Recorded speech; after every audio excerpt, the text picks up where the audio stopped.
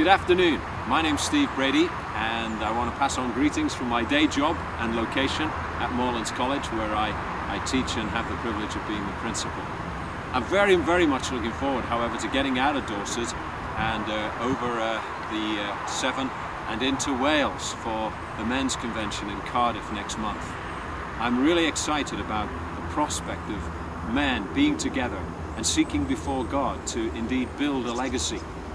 But to build a legacy, I believe before that we need to be men who are those who are aware of our destiny, of who we are in Christ and where we fit in, and what part of the big picture is, and the big plan of the ages that God has brought to fruition in Jesus. And so I'm very much looking forward to being with you next month.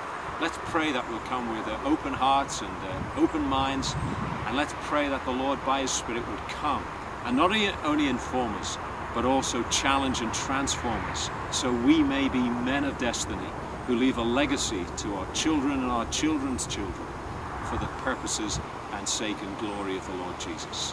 I very much look forward to meeting you. God bless you.